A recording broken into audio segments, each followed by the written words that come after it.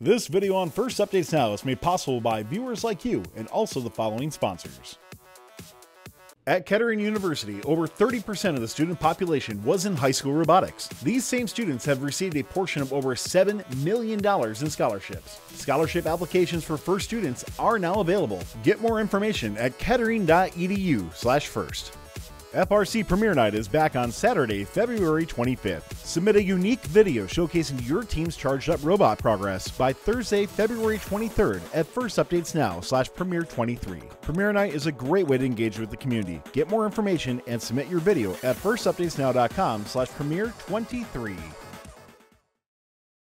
And we welcome on to the Open Alliance show coming in. DiscoBots 2587 coming out of Houston, Texas. We got Sid and Greg talk more about their design philosophy. We'll be checking out some of their CAD that they have, and then some mechanisms, prototypes, that sort of thing. So, guys, why don't you introduce yourselves? Let us know what you do in the team, and then we got a lot of cool stuff to cover with the DiscoBots today. Okay. Hi, my name is Siddhartha Garwala, but you can just call me Sid. I'm the design lead, and I work on mechanical and kind of work on basically whatever the team needs to work on. I'm Greg. I'm kind of mech lead for this team. I just kind of do same as said. I just kind of do whatever's needed. You get stuff done, right? Right. Yeah. Sweet. So run us in through your team. So looking, we're eclipsing week 3, going into week 4 of the build season here. Tell us a little bit about your design philosophy, and then we'll be showing off some of your CAD work. So one of the really quick, right at kickoff, what we realized was this game was relatively simple, and with the protected scoring areas, we need to focus on agility and consistency in order to reduce our cycle times. Less so on dexterity and scoring under defense. So we plan on having a very, very fast robot this year. So how fast is very fast? We're planning on using L2 Swerve from SDS, which clocks in around 9 miles an hour, which is plenty fast for a 54-foot field. Anything else from your design philosophy you're looking at for the charged up game? So yeah, we decided that we decided to go with Swerve this year.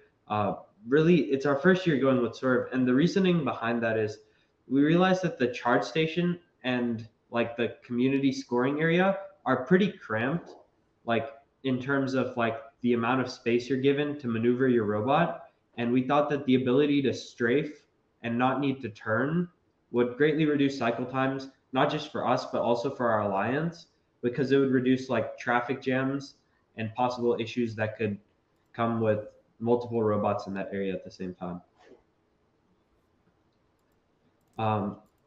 So we've been working on like a mini Swerve kind of with our design ideas, and I'll show you that. And this is just for our programming team, so that they can kind of work on stuff. And the goal for this was to make it as small as possible while having all of the FRC related electronics on it. So it's actually has a frame perimeter of 80 inches, which makes it pretty small and easy to carry around and test in school settings and without like large open areas. But your real robot's going to be slightly bigger than that. That's just for your test chassis, right? Yes, our real robot will follow the Everybot chassis shape, so it'll be 22 by 28. Let's go into some of your CAD work that you have on there. You mentioned Everybot. We teased a little bit before on here, so let's bring it up on screen and kind of walk us through your progress so far and kind of some of your decision making behind different parts of your robot as well. Right. So right on the onset of the season, after we figured out our priorities, we started creating some concepts for arms. So after looking at a bunch of different concepts, by that time, Everybot was released. And after looking at that further, we realized that, hey, the Everybot is already out there. It's simple.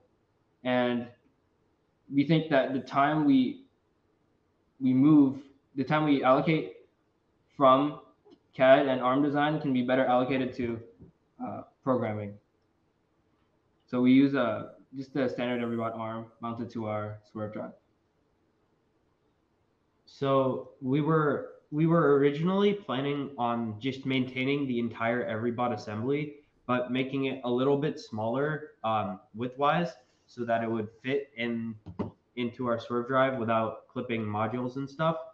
But we realized that doing that would require a lot of extra superstructure on top of the modules, because if you've seen the normal Everybot, you can see that it mounts to the very front and very back of the robot, which are where our Swerve drive modules are located.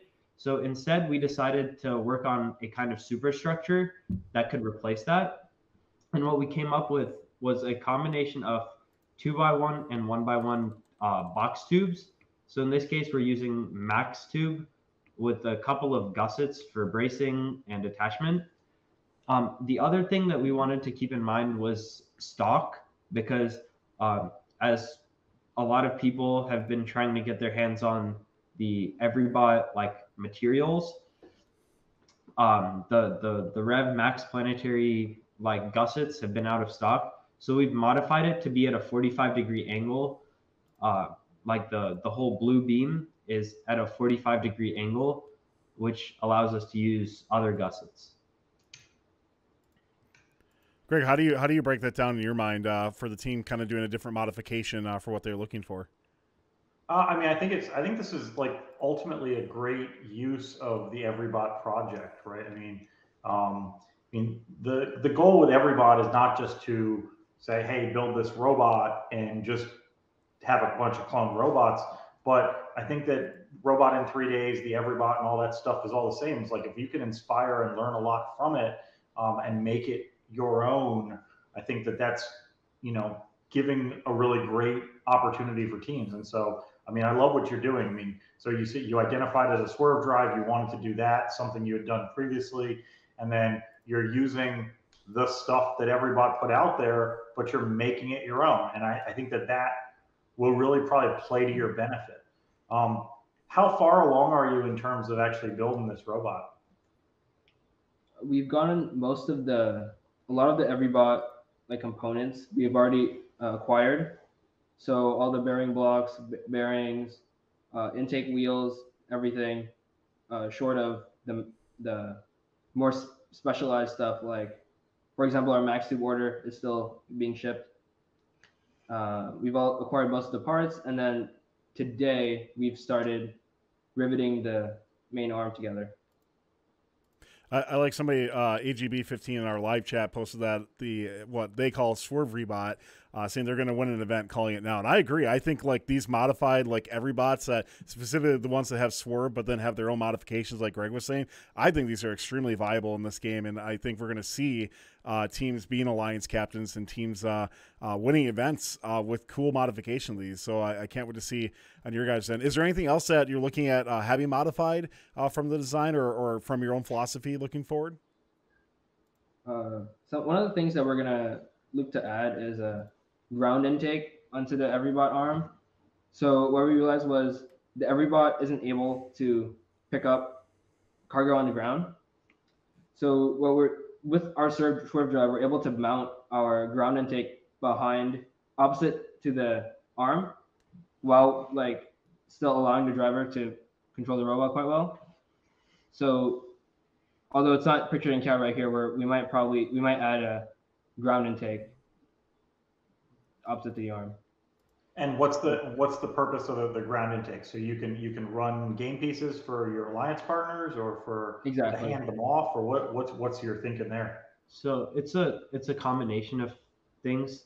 The first thing is we feel like in early season competitions, especially at like regionals and in qualifying matches, there'll be teams that are dropping cubes and cones, and the time that they would lose trying to pick those up and score might be too much. So they would just leave them on the field, kind of abandoning cargo, and we could just scoop those up, and that would be another fast cycle way for us to score points. And if we find a way to score those into higher goals, that would be ideal. But in the present case, it's pretty easy to intake a cube or a cone that's tipped over with like an intake that already exists. A lot of the RI3D teams and also Spectrum 3847 have shown that simple like laser cut plates are really, with rollers, are really effective at picking up tipped cones and like cubes that are on the ground. And then being able to just drop those into a low goal would be another really big benefit off of the normal Everybot design. In addition to that, right after autonomous period, there's those 4 cargo that's set up on your side of the field, and like some teams showed, which they made a team update. They made a update on this where you can't control more than 2 at any point, right? So because some teams were think of ideas where they just scoop all 4 cargo at autonomous. So having the ability to pick up off the ground is, I think, quite advantageous for us.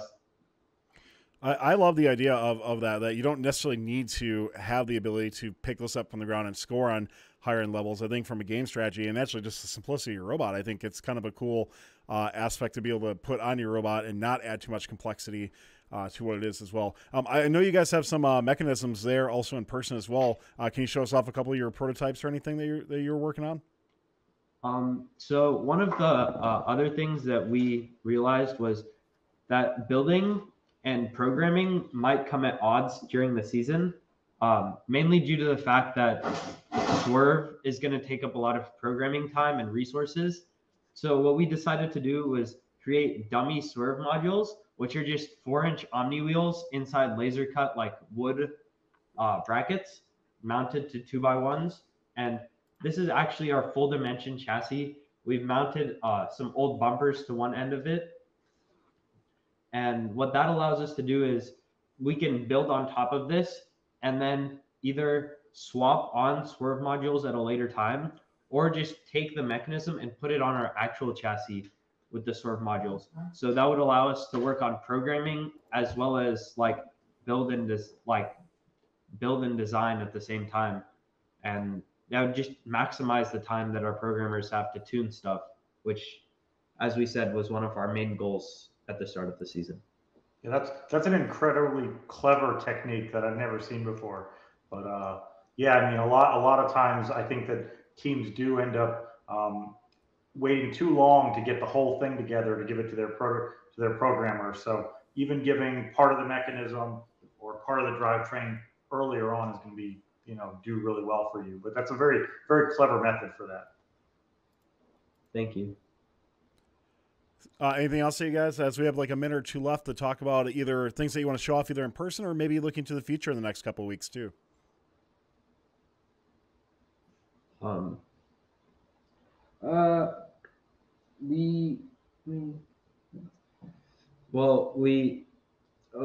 of the things that we've thought about but haven't really like properly considered, I guess, is a way to launch cubes. We noticed that in autonomous, like an Everybot would probably only be able to score 1 cube because of the inability to pick up off of the ground.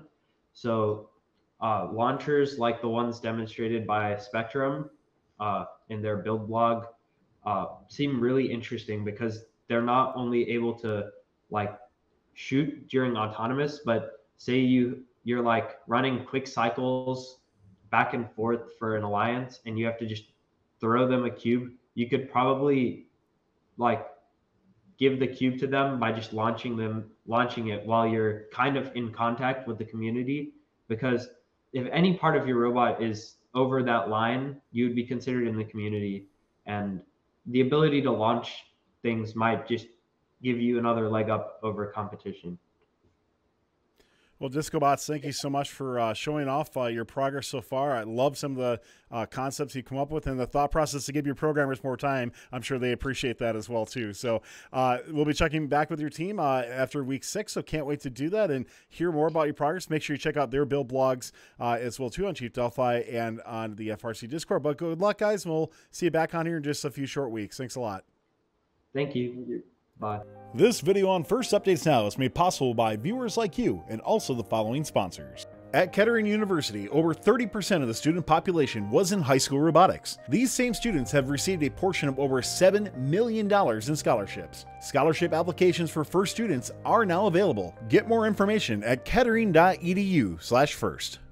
FRC Premiere Night is back on Saturday, February 25th. Submit a unique video showcasing your team's charged up robot progress by Thursday, February 23rd at First Updates Now/Premiere23. Premiere Night is a great way to engage with the community. Get more information and submit your video at firstupdatesnow.com/Premiere23.